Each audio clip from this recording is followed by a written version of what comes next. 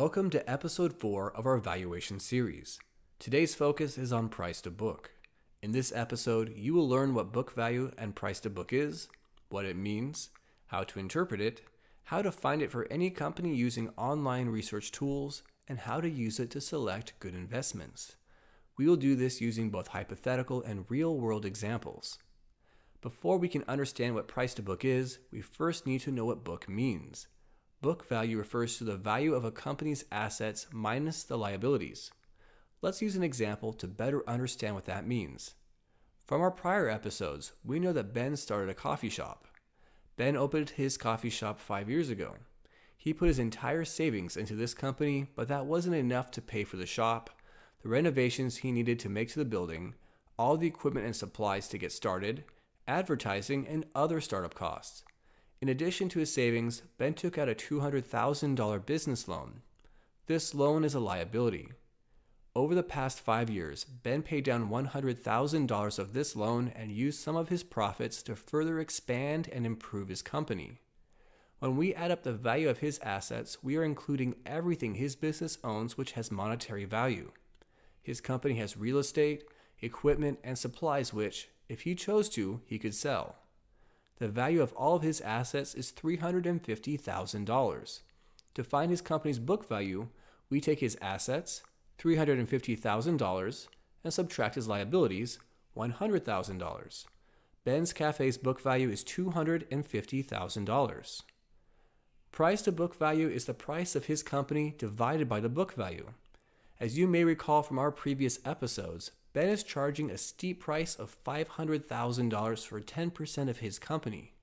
This values his company at $5 million. To calculate price to book, we divide the price, $5 million, by the book value, $250,000. This gives us a price to book of 20. Although price to book varies by industry, typically a price to book ratio of 20 is very high. Let's take a look at Maggie's grocery store. Her total assets are valued at $1 million. She has no liabilities. She offered you 10% of her company for $225,000, giving her company a $2.25 million valuation. $2,250,000 divided by $1 million gives us a price to book ratio of 2.25. Why does this matter? One reason is that, for some companies, the primary drivers of profits are assets. You therefore want to get as much book value per dollar you invest as you can get. Another reason is, while we never invest in companies that we expect to fail, some companies do. If a company closes and has to sell all of its assets, the money made from those sales are divided between the shareholders. If you invested $1,000 in a company with a price to book of 10 that suddenly shut down and had to sell its assets, you can expect to only get $100 of your investment back. A 90% loss is substantial. If you had invested that $1,000 in a company with a price to book of 0.5 and it closed and sold, you might actually receive double your investment, or $2,000. Thus, a lower price to book ratio gives investors a greater sense of safety when investing. You are getting more value from a company with a price to book of 1 than a price to book of 20, like Ben's Cafe.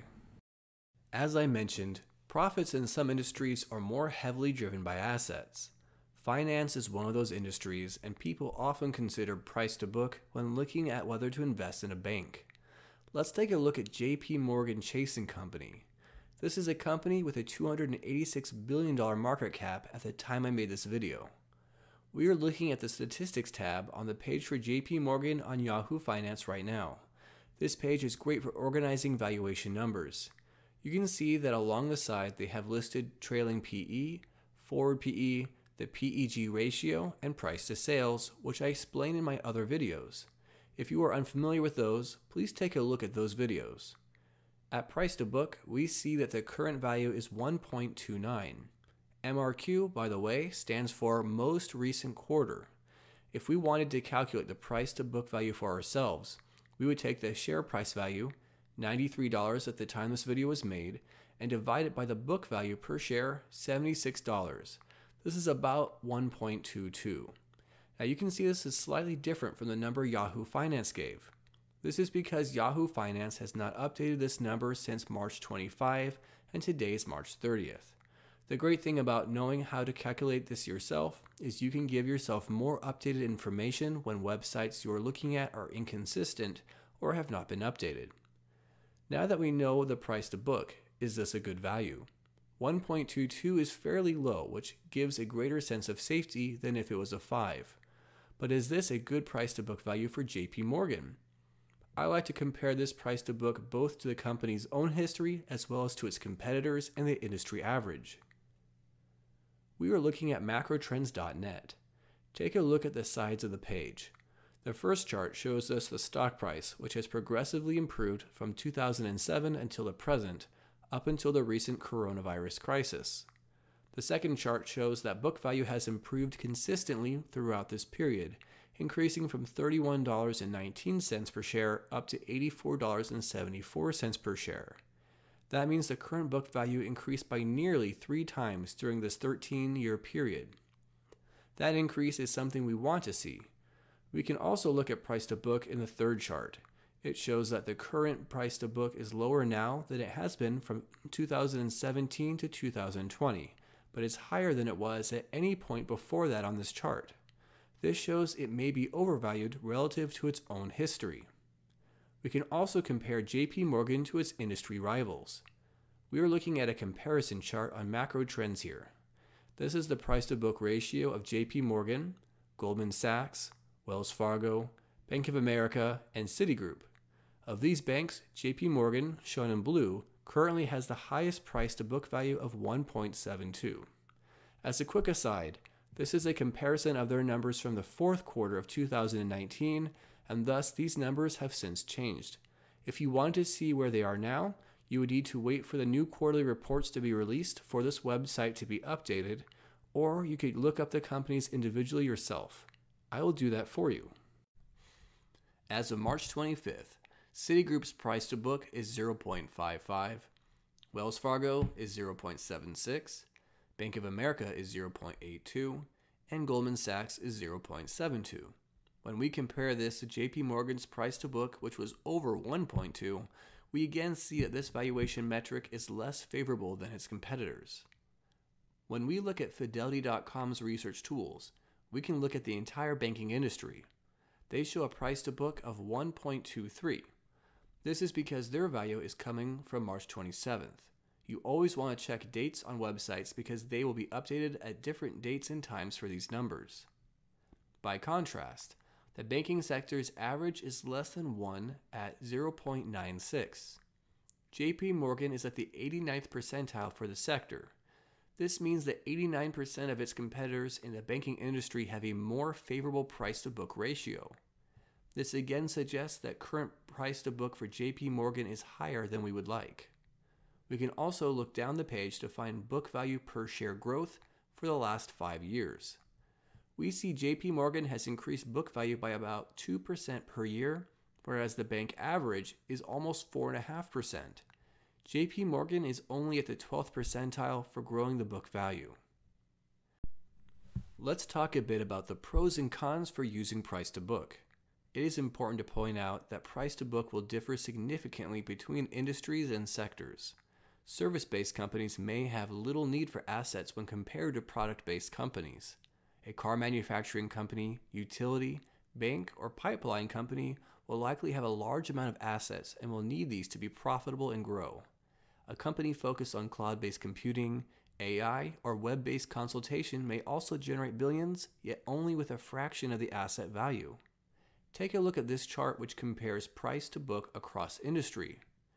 Industries like consumer discretionary and information technology average close to a price to book of 8, whereas others like energy, financials, and materials, all asset heavy, are less than 2. Utilities, which are also asset heavy, are just over 2. This is another reason we want to ensure we are using appropriate metrics for the companies we value. Price to earnings is not effective for valuing all companies, just like price to book is not appropriate for all. Microsoft's price to book has not been below a 2 at any time in the past 15 years and is currently at a 10. Amazon has had a 15 price to book and has rarely been below a 10. Apple's at a 12 and rarely goes below a 3, yet it would be hard to argue those would have been terrible investments over the last 15 years. I will also mention that for some sectors, some investors prefer to examine enterprise value divided by invested capital instead of price to book. If you would like more information about that ratio, let me know in the comments below. A con for using price to book is that price to book ratios can be influenced by accounting rules. For example, if a company's assets are overstated, this ratio will be distorted. The company's assets may not be as valuable as they report. It is also possible that, if the company did dissolve, the company would sell the assets for less than what they're worth and you would not get as much money as you were expecting.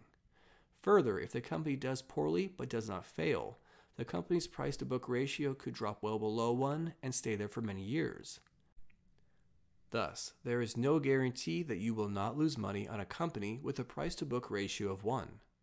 Despite these cons, Barclays backtesting found that stocks with a low price to book outperform stocks with a high price to book by 7% annualized over a period of 10 years. Stocks with a low price to book ratio also returned 2.7% more than the market over the same period. Price to book ratio screens might identify companies with a low return on equity.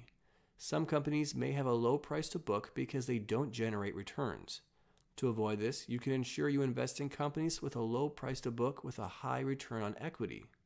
Barclays found that combining a low price to book ratio with a high return on equity filter resulted in excess annualized returns of 32.6% over the high price to book ratio and the low return on equity screen, and it had a 13.6% outperformance against the market.